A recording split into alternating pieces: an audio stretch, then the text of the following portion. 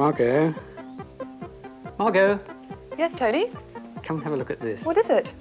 House martins. Oh, yes. Building their nest up there. Gosh, they're terribly neat, aren't they? Very clever little things. I've spent a couple of days out here watching them, drawing them. It's given me a marvellous idea for the start of the programme. Great, Tony. Hello. Well, I expect you heard all about that. Birds is what this programme is all about today. Birds and flying things in general. And I thought that you might like to have a look at this house martin. Same family as sand martins and swallows. And this is a martlet. In the 11th century, they were called martlets, and indeed they still are in some parts of England today. Especially in Sussex, they've got it on the county badge. And this is rather fun. When you think of the town of Arundel, which has a martlet on the corporation seal, the French word for swallow is hirondelle. Hirondelle, Arundel. Perhaps, why not? Anyway, we are going to make a martlet in paper sculpture, and these are the bits that you would need to do it. Now, I know you can't take all that in very quickly, just like that. So if you want a fact sheet, well, you send us a stamped addressed envelope, we'll send you the fact sheet. So I'm going to start by showing you the simplest and the hardest bits to make the martlet. Then in the middle bits, you're going to have to work out for yourself.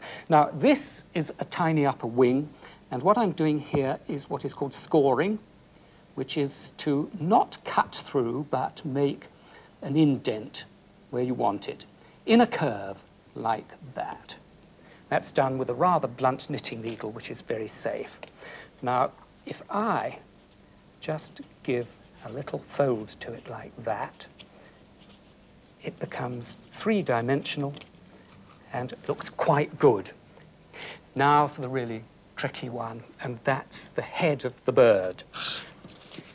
Here we are. We need a circle looking rather like a target, and on the back we need a little bit of double-sided tape, and I'm going to cut that side of the tape, if I can find the place, there, and cut into the center, and again about an inch along here to the center, and now I'm going to cut out that middle circle.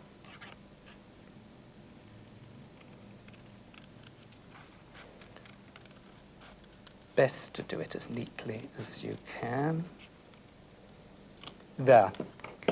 Now I have scored that circle there, so I should be able to bend. Go all the way around, quite gently, like that. And if you've got the two middle ends well bent like that, you just check where the sticky bit was, which is there. So we know that if I bring those two bits around like that, get it to the center, press together, and we've got the head. Another very easy bit is the little beak there, also with sticky stuff on it. And we can hide that connecting bit there by putting the beak on there. And because of the shape of the thing, that too will be three-dimensional. Fine. We'll go on now with the body part, which is this, looking terribly like a fish. That's the bit we did in the first place. But we will now put head on about there, and a wing, which is made in the same way as that one, except that there are two score marks there so that it gets that shape, and we will attach that like that. Now, here's a funny bit, isn't it? That makes the whole sort of leg and foot unit, and by squeezing like that, we get the right shape, which goes in the V shape there. There we are, all ready. Oh, just one more tip. If you want to display them on something, stick them on the background, here's a very good idea. If you just put a little piece of polystyrene or cork on the back with some double-sided sticky tape, that raises it and makes it much easier to put on a background. So we'll do that now.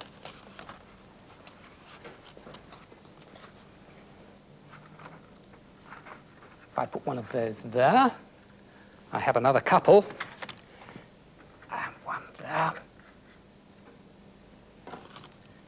And of course, that's the position for the final one. Not bad at all.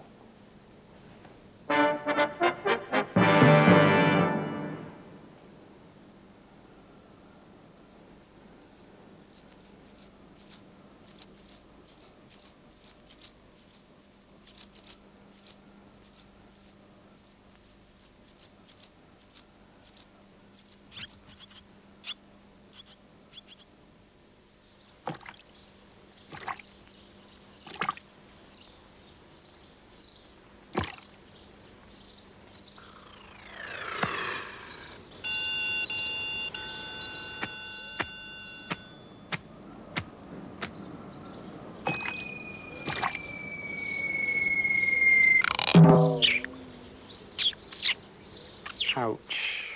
He's not likely to do that again, I think. But, you know, people have always wanted to be able to fly. I remember when I was a little boy, I took 2 sticks and tied great sheets of... Let's fly away. Elvira, Oh, Mr. H, can you help me? I'm stuck. What are you trying to do? What? Sorry about that. As I was saying, people have always been trying to fly. That's very true, Mr. H. Do you know, I personally have always wanted to be able to fly. Luckily, I've bought this hand gliding kit off a friend of mine. He's in hospital now, so he won't be needing it. But isn't that frightfully dangerous? What? But, I'm sorry, I can't hear you, Mr. H. I'll see you later. But Bye. you'll need this. That woman is downright dangerous. Anyway, don't you try and do it. What am I going to do with these? Ah.